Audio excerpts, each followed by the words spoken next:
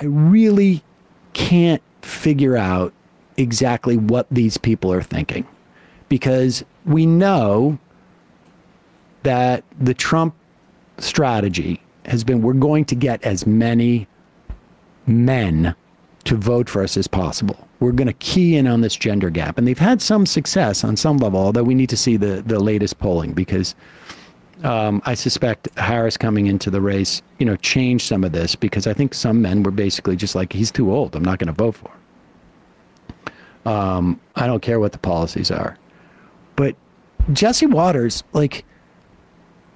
it's just bizarre where they're going with this stuff. And I can't tell if he actually believes this or what, but here is Jesse Waters.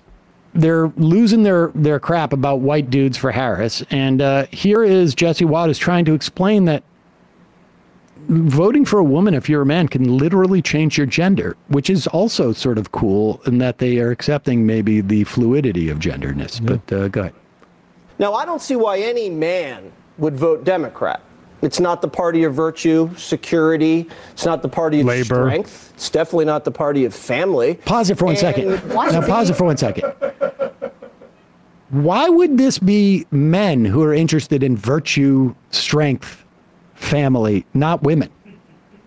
Why would you say, I don't know why anybody does votes for Democrats, because they're not the party of virtue, strength. I mean, so there's two archetypes, man and woman. I think you've got that wrong. There's two archetypes. There's people, and then there's women, according to Jesse Waters. Go ahead. Now, I don't see why any man would vote Democrat. It's not the party of virtue, security. It's not the party of strength. It's definitely not the party of family. And to be a man and then vote for a woman just because she's a woman is either childish, that person has mommy issues, or they're just trying to be accepted by other women. And I pause it. Okay, pause it. Well, first off, I don't know if there's anybody who's voting for Kamala Harris just because she's a woman. If that was the case, you would have seen a lot of Democratic voters defect and vote for Sarah Palin when she was on the ticket with John McCain. But the idea that she's a woman and she's not 81 years old, the idea that she's a woman and she supports a lot of more progressive policies, the idea that she's a woman and she's not Donald Trump are great reasons to vote for her. But it's, in this instance, it's just a guy trying to impress women. Remember, this is the guy who let the air out of his tires of his ultimately the chattel that he married. Because she's a woman is either childish, that person has mommy issues, or they're just trying to be accepted by other women. And I heard the scientists say the other day that when a man votes for a woman, he actually transitions into a woman. Oh, is that right? Yeah, that's what the science says. Science says that. Now, is he? He's making a joke. Yeah, right? I mean, vague annoyance that the other side, as he sees it, gets to cite science with regards to, say, vaccines or trans care. I'm not sure he understands how science works.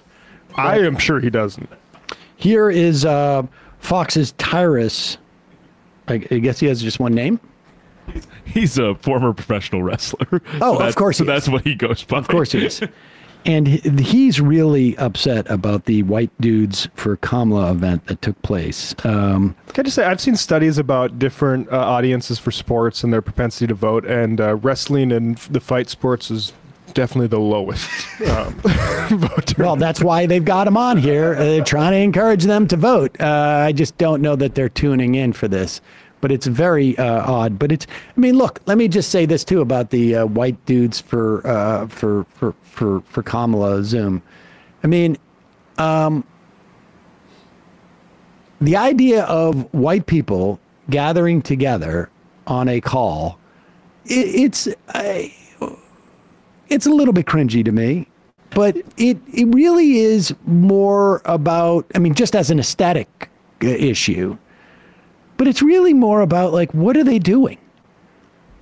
if they're gathering together as a way of saying we have a certain amount of responsibility to attempt to address systemic problems in our society that we have a legacy of perpetuating, maybe not us as individuals, but certainly people who are positioned as we were in the past, that's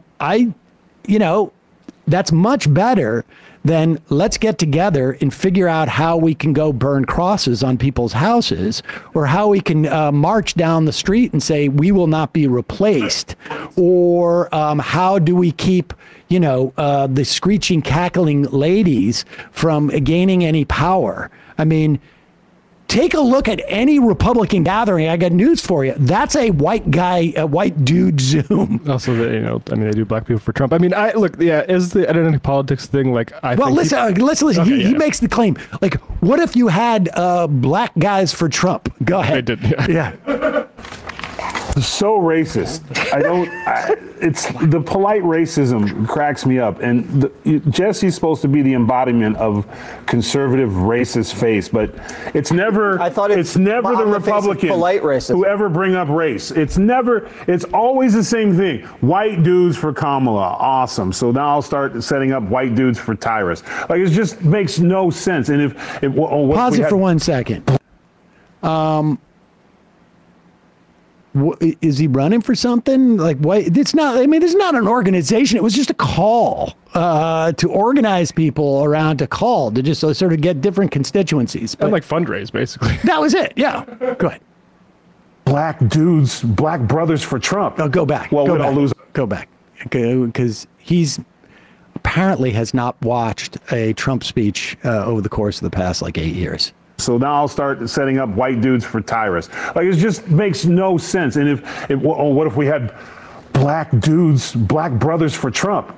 Well, we'd all lose our blackness as soon as we showed up for the meeting. So, I mean, or what if we had Pause it for 1 second. Pause it for 1 second. Do we have a photo that maybe we can show here?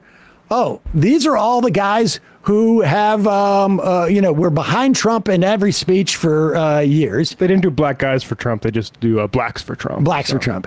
And it's not like they lost their blackness when they showed up at these things.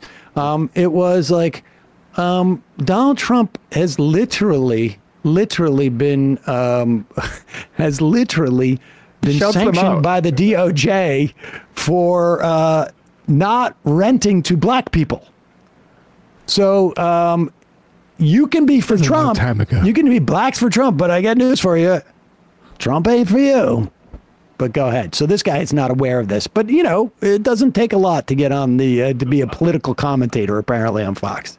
What if we had black dudes, black brothers for Trump? Well, we'd all lose our blackness as soon as we showed up for the meeting. So, I mean, or what if we had white guys for, I don't know, Nazism? Where do you draw the line? Pause it for 1 second. Like, that exists. That's some very much people, apparently. Yeah. White dudes for Nazism has actually been largely the point. And so I'll explain this to him. White dudes for Nazism, bad. White dudes for something that's going to help a broad base of people, much better. Much better. Yeah, I mean, this has been a bit of a topic, and I don't want to elaborate too much on the identity politics of it. I do think people should read Racecraft by Karen and Barbara Fields, especially liberals who needs a little bit of a critique of identity politics and some of the limitations. But I also think part of it is it's people being mobilized and the left being sort of averse to it. I just think not like that is a pretty weak posture in politics. And it'd be nice if people were turning out for socialist causes and stuff like that. But in the absence of that, you kind of have to take mobilization however it comes. Hey, folks, don't forget to hit the subscribe button and check out our daily show. We do it every day at 12 p.m. Eastern for about 2.5 hours. We even take phone calls. You should check that out.